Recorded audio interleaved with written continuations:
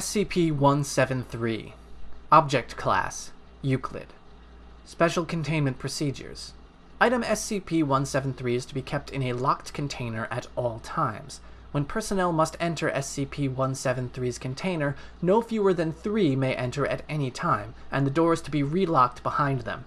At all times, 2 persons must maintain direct eye contact with SCP-173 until all personnel have vacated and relocked the container. Description: moved to Site-19 in 1993, origin is as of yet unknown.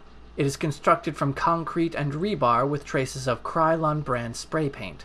SCP-173 is animate and extremely hostile.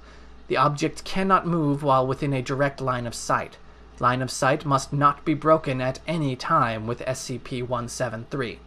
Personnel assigned to enter container are instructed to alert one another before blinking.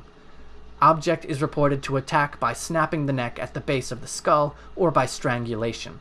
In the event of an attack, personnel are to observe Class 4 hazardous object containment procedures. Personnel report sounds of scraping stone originating from within the container when no one is present inside. This is considered normal, and any change in this behavior should be reported to the acting HMCL supervisor on duty. The reddish-brown substance on the floor is a combination of feces and blood. Origin of these materials is unknown. The enclosure must be cleaned on a bi-weekly basis.